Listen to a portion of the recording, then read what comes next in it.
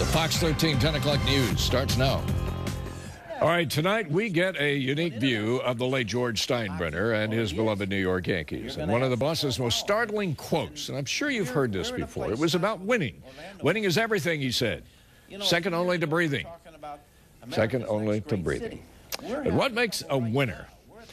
Well, Fox 13's Lloyd Sowers gets some of the secrets about George Steinbrenner from a legal heavy hitter in Tampa who knew the man as something of an adversary and a very good friend. Steve Yerrid has memorabilia from baseball legends. Those are the three pitchers and catchers that did the perfect games for the Yankees. A lifelong Yankees fan and noted trial attorney. It was 30 years ago at a legal conference in Tampa when Yerrid risked his career and got into an argument with the boss. And before I could answer, he said, "What are you, some kind of hotshot?" And he was red. And I knew that my next answer was going to be a pretty much of a gut check. And I said, and he goes, "You are a hotshot. You're my hotshot. Come in the room and sit down beside me and tell me the truth. Don't be a yes man." A long friendship followed, and with the boss's blessing before he died, Yerrid wrote the just-released book, The Making of a Championship Heart, Lessons Learned from Baseball and Life. Why do some people become perennial winners in life, whether it's the boardroom, the courtroom, or the baseball field? What is that? With special access to hundreds of Yankees photos, old and new, and quotes like Babe Ruth's, "It's hard to beat a person who never gives up," Yerrid's book puts forward a belief he says he and Steinbrenner held in common, that winners have certain traits and characteristics. Preparation, hard work, desire, courage, determination, perseverance, and those things, they don't go away. 18 characteristics in all.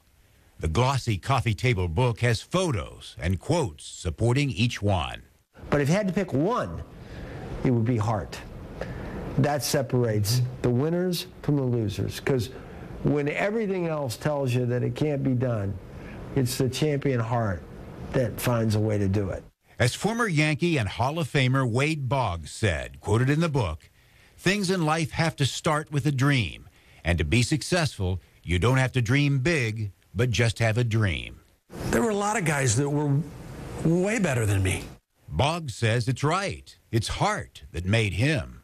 And deep inside, right here, is where it all came out of. Sure, we'll sit down. Longtime friends, Boggs was one of the first to read Yerrid's first draft of Championship Heart. It's not about a baseball team.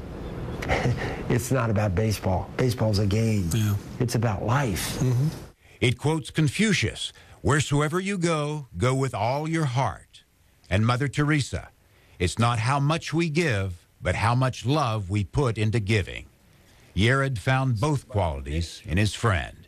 He hand-carried by himself the Boys and Girls Club across the finish line here. I know. I know for a fact he built hospital wings because I was there. The only thing is I couldn't give his name, but I knew where the money was coming from. For a charity, a company, or a championship team, George Steinbrenner said, "Winning is the most important thing in my life after breathing. Breathing first, winning second."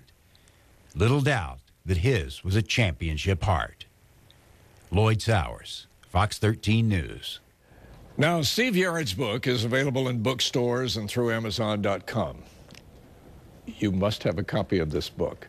Mr. Steinbrenner would like this because all the proceeds will benefit children's charities. That was a great job, Lloyd. Fantastic story. All right. Thank you, John. Well, it's hard.